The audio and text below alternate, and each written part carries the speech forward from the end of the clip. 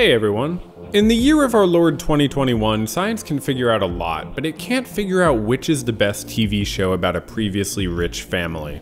To figure this out, we need to go beyond science, beyond good and evil, and into the deep, dark realm of video essays. This gladiator face-off will be judged by you, the viewers. If you decide Arrested Development is better, please like this video, and if you decide that Schitt's Creek is better, then please like this video and also subscribe. This may not be a perfect means of measurement, but it will help in a way. Superficially, these shows have a lot in common. We meet both the Bluths and the Roses as their lives of wealth collapse around them. The Bluths' fall from grace seems to have been quite a long time coming, and was caused by the actions of the two heads of the family, Lucille and George Sr., as they committed various types of fraud in running their company. On the other hand, the Rose family's fall from grace was quite abrupt, and was through the fault of their accountant rather than through their own wrongdoing. This difference may be small, but I think the fact that the Bluths are essentially guilty and the Roses aren't sets the stage for shows with entirely different ambitions. A superficial difference, and superficial is a word that comes to mind a lot in looking at these shows, is that the Bluth family is much larger than the Rose family.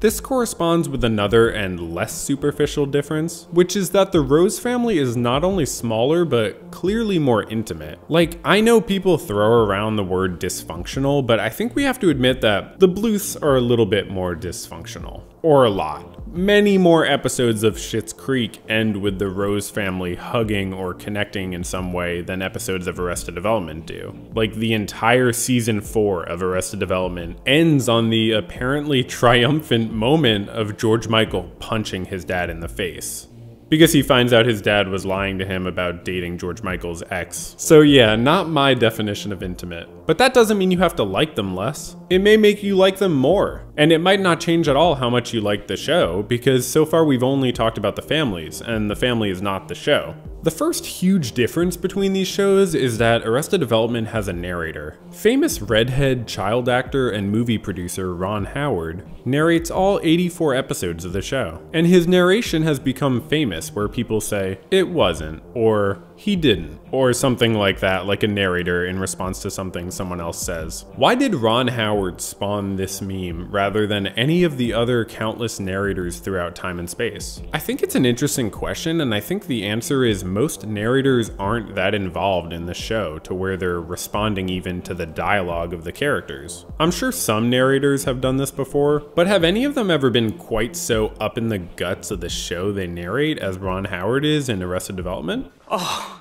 I'm getting chills. If this was a Lifetime Moment of Truth movie, this would be our act break. But it wasn't.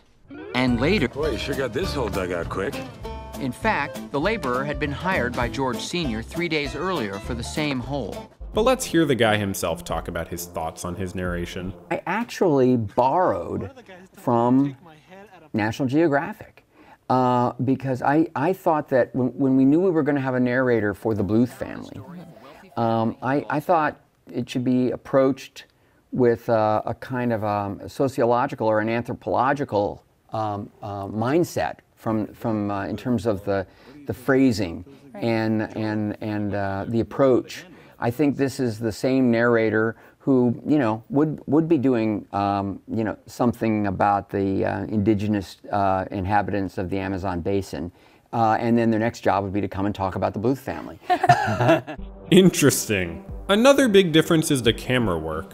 Arrested Development uses handheld camera work, which adds an instability and fast-paced energy that emphasizes the dysfunctional nature of the family, and even, really, the dysfunctional nature of the show itself. Which is to say, compared to Schitt's Creek, and compared to most shows, Arrested Development's plot is far more convoluted. This is why even if you find narrators annoying, you'll probably agree that Ron's ever-present voice is pretty helpful, a lot of the time at least. This show's plot involves Shakespearean levels of duplicitous characters lying to each other, plus a whole murder mystery that connects with financial maneuverings and betrayal and all that. The plot of Schitt's Creek is vastly more straightforward. They've already lost their wealth, and they're adjusting to how the other half lives, so to speak. living as the 99%, staying in a dingy motel, and living in a town that, despite the fact that they technically own it, they have little control over it. It's a classic Phoenix story of rebirth. Are you kidding me? I'm a Phoenix. Sure, there are complexities, for instance the various family members occasionally striving to leave the town, and there are hookups, breakups, makeups, and all kinds of ups and downs. But even the subplots are relatively simple. Not simple in a bad way, but simple in a way that's easy to remember and connect to. Like Moira running for city council rather than Lucille on trial for what again? What is she on trial for? Was that from last season? If you're watching this and thinking, wow, this guy sounds stupid, he can't even follow a show, you may be right, but I don't think this is all on me. As one article puts it about Arrested, its complex plots have become so tangled and knotty that they basically require a doctorate to follow. And I only have a master's, so I can't be expected to understand this. Another article refers to tangled, absurd narrative arcs, and some episodes ending up clunky and overstuffed. Comedian and actor David Cross, who of course plays Tobias Funke, said in 2012 to Rolling Stone that the show's fourth season makes Lost look like a Spalding Gray monologue. A reference I don't understand since I don't know anything about Spalding Gray, but I'm assuming it supports my point since Lost is probably a very complicated show, I think. And then there are articles like this one which takes issue with people who find the show too complicated. I'll share a quote since this may resonate for people voting for Arrested Development as the superior show. The article says about season 4, it is more complicated and ambitious than the stuff that came before it, but that only makes the payoff, which comes more in the unfolding rather than from a big moment, more satisfying and impressive. Perhaps there's a lot to laugh at in season 4, like the running joke of Job disassociating to the song The Sound of Silence. Because, you know, I'm out of the family. Did you not get that when I announced I'm over at Mom's place? I feel like I was out of the room at that point. I am done with this family. I hope you've saved some money. Hello, darkness, my old friend. Well, the gist of it was, you know what? I'm done with this family. I hope It needs to be briefly mentioned that season 4 was when the show returned in 2013 after being canceled by Fox all the way back in 2006. And the show came out on Netflix as a quote-unquote Netflix semi-original series. The season was extremely hard for creator Mitchell Hurwitz to write because apparently all the actors were too famous to be available at the same time. This accounts for part of the heightened mania and convolutions of later seasons. I also think the show tried to embrace the idea of being past its prime by having characters like Job be in a complete meltdown identity crisis downward spiral type of thing. In season 5, he moves on to being completely off the rails in terms of sense of self, and I feel like he just sort of represents the exhausted state of the show's creators as they try to function in such a changed production environment. Maybe that's a stretch, but oh boy, his protracted meltdown is something else. Well, when I was a kid, you said, you want a trophy, try harder, Joe. Huh, well, maybe I did something right, huh? But I was like, but you gave one to everybody else. What happened to everybody gets a trophy? Because there was a little bit of that back then. It was just getting started. But meanwhile, a big difference between these two shows that may help your final decision is that they don't both care the same amount about character development. Anyone saying Arrested Development has character development was watching a different show. I mean, look at the title of the show, Arrested Development. It really fits. Michael develops to some extent by finally separating himself and George Michael from his family, which in the context of the show is development because of the running joke where he leaves. We're going to Phoenix. Oh, I wish you hadn't said that. And then comes back. Oh, he'll be back. Michael always comes back. oh, he'll be back. Especially after something goes horribly wrong based on something stupid we did. And I mean, this guy, he'll be, God. We're happy Michael escaped, but pretty unfulfilled if we went in wanting to see other characters grow too. Like, wouldn't it maybe have been nice if some of the other Bluths improved enough so that Michael and George Michael didn't need to cut ties? But of course, it's fine that Arrested doesn't show characters genuinely improve. That's not the show. The show is a series of people doing things wrong, getting caught, lying about it, and admitting it. There's always reconciliation, and the show always uses actually the same song over all the reconciliation scenes, so we get this sort of consciously manufactured aw moment. Hey, yeah, it'll be great. Okay. Well, I'm sorry about. Listen, I've been a little out of line lately. You're entitled to be with your girlfriend, and I guess I got a little bit jealous. Okay? Yeah. Well, me too. Good. Always ending in an on the next Arrested Development and another setup for funny, dysfunctional absurdity. These moments are perfectly sentimental enough for the show. It's not every show's job to focus on sort of deep emotional character growth. But if you're into that kind of thing, Schitt's Creek definitely is too.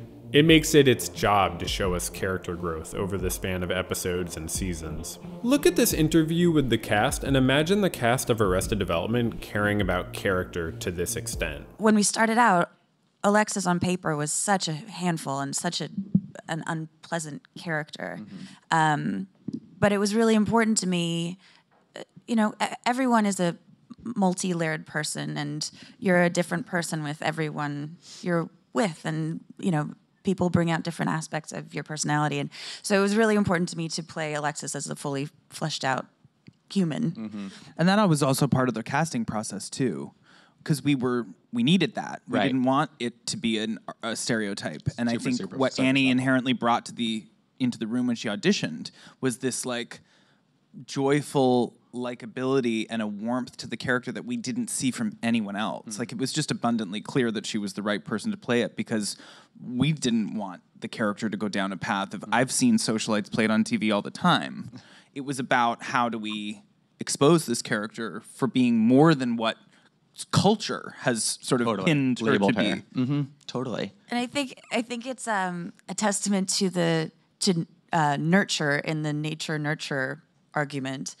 Because Alexis started out in this environment that was so deeply superficial, and there were so many relationships that weren't sincere at all, that brought out, you know, many unlikable qualities in her. But then you plunk her into this town and take away that toxic environment, and you kind of let her real personality show. And when you watch the show, you see it's true that Alexis learns to be more responsible, happy, and free, as does David with his relationship and business. And Johnny and Moira come to terms with how out of touch they've been once it's shoved in their face day in and day out by circumstance. It's clearly the more sort of wholesome show if that's what you're into. Maybe it's because the show Schitt's Creek itself is actually a family affair, created by the guy with awesome eyebrows, Eugene Levy, with his son, Dan Levy, and his brother, all as executive producers. Another Levy is in the show, though not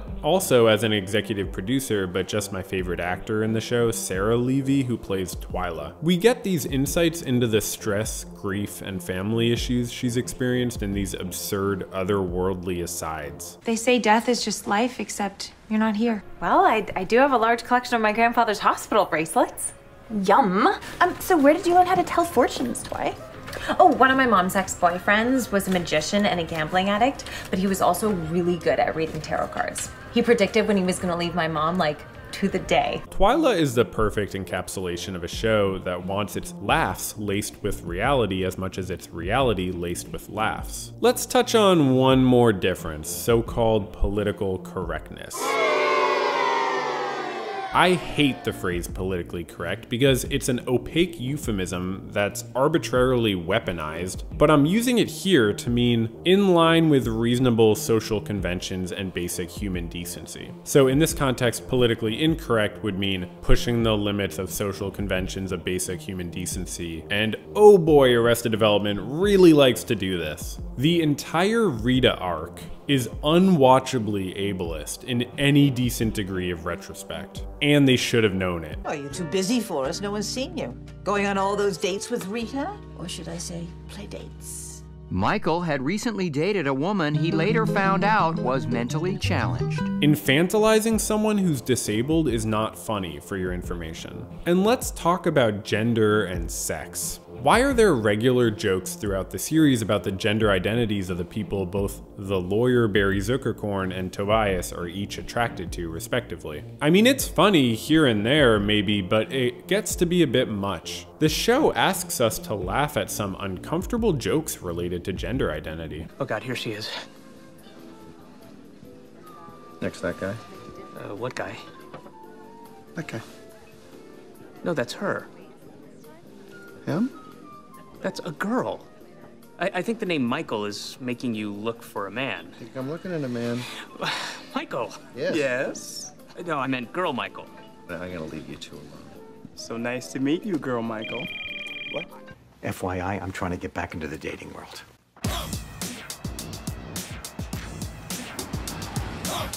Hey, you're not one of those silly men that's dressed like a woman, are you? No, baby, I'm the real thing. Like, oh, ha ha ha, Tobias thinks the person he's dating is a woman, but he's a man, and the lawyer Barry is attracted to men who dress as women. Oh, ha ha ha. Why is that funny? Well, comedy comes from contradiction, right? And the contradiction is between Tobias's expectation of his partner's gender identity and their actual gender identity. And with Barry, the contradiction is between, unfortunately, what the show Arrested Development insists is our expectation, that he doesn't want to have sex with a transvestite man, and the actuality, which is that, hilariously, oh ha ha, Barry actually has such preference. There's an implicit insult here, and it's beneath a show that claims to be intelligent. And now check out this fun mixture of racial bias plus junky perspective on gender. The little Korean is here, and I don't know what to do with him.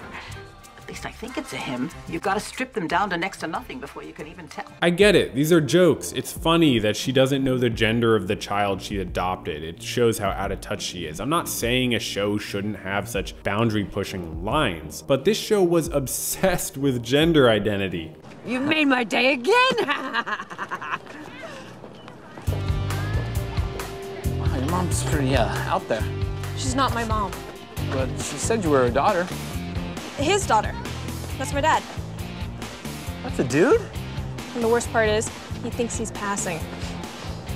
All these jokes add up to an unwanted suggestion that the audience is supposed to care about people's gender and laugh at people's gender. I hate to say, but that's kind of how I see it. I understand if this isn't bigotry or whatever, but it's a piece of the show's overall lack of any coherent positive statement about the decency we should afford to all genders and sexual identities. Schitt's Creek tackles this problem soundly and early on. After Stevie and David hook up, they have this exchange the next day. Up until last night, I was under the impression that you too only drank red wine. I do drink red wine, but I also drink white wine.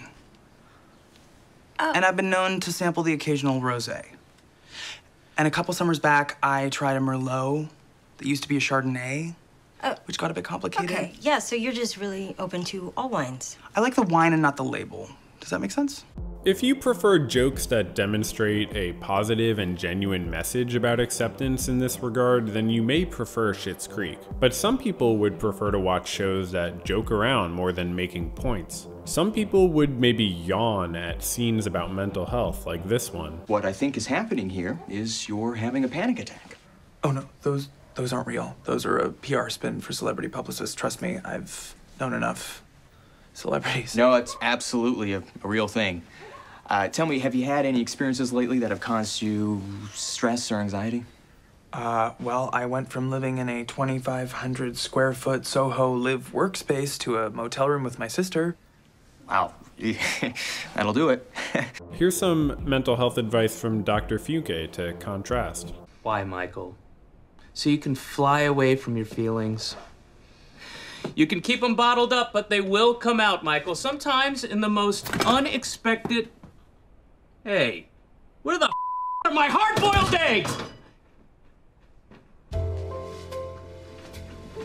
So, okay, Schitt's Creek aims to be more socially responsible with its representations and the assumptions it makes about the responses of the viewer, and that's something. But obviously that doesn't have to determine your decision. We're gonna wind down here with a head-to-head gladiator battle of the characters of the two shows. I get that this actually makes no sense and is stupid, but whatever, life is all about making unjustified comparisons between things, so let's do it. Let's start with the main characters. I think David is the main character on Schitt's Schitt's Creek, especially since he's the one with the big romantic arc that actually comes to fruition in the series. On Arrested Development, it's tempting to simply say that Michael is obviously the main character, but I want to overcomplicate it by saying that I also think George Michael is also the main character. And I think we see Michael pass the baton to George Michael throughout the series, which is exemplified by how the show's reboot with season 4 has the intro theme no longer say Michael is holding the family together, but he's just holding himself together. And we see in the later seasons how George Michael lies about his business because his family invests in it without realizing it's fake. He keeps up an illusion to keep the family together, filling in for the role that his dad used to play while his dad literally falls in love with the same woman he's in love with, or was, or something. That uncomfortable romantic trifecta arc is a sort of overt way of showing how Michael and George Michael are both one and the same function of protagonist. And when George Michael punches his dad, it's right as his dad is saying, "It's like we're identical twins." It's George Michael fighting back against the show, cramming him and his dad into a single identity. So, which do you prefer? Michael and George Michael, or David? Which do you think is a better protagonist? Which do you think is a better person?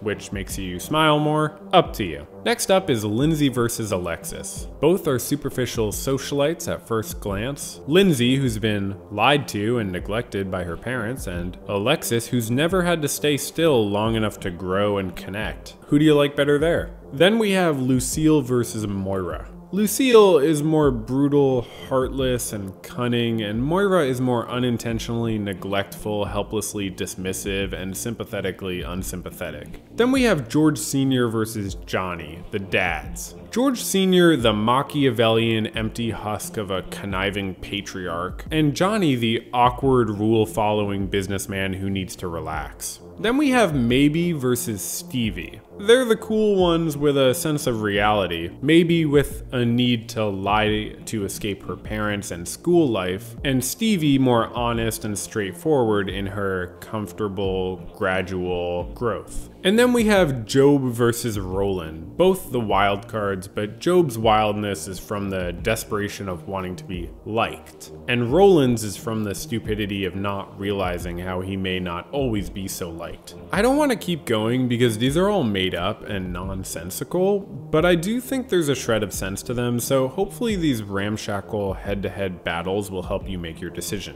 So now after watching this, if you've decided Arrested Development is the superior show, because of course there can only be one good show, then subscribe to this channel and watch 4 videos more. Only 4, please don't throw this off. And if you've come to the conclusion that Schitt's Creek is the superior show, then please demonstrate that by subscribing, watching 3 other videos, and then also sharing 2 of them online. This will be very helpful in advancing science in this necessary direction. And whether you liked either show more, you can both check out the full version of this mashup theme of the show's theme songs that I made for this video on this channel's Patreon, behind a paywall. It's a paywall, Michael. What could it cost? $4? And okay, have a good one. Bye.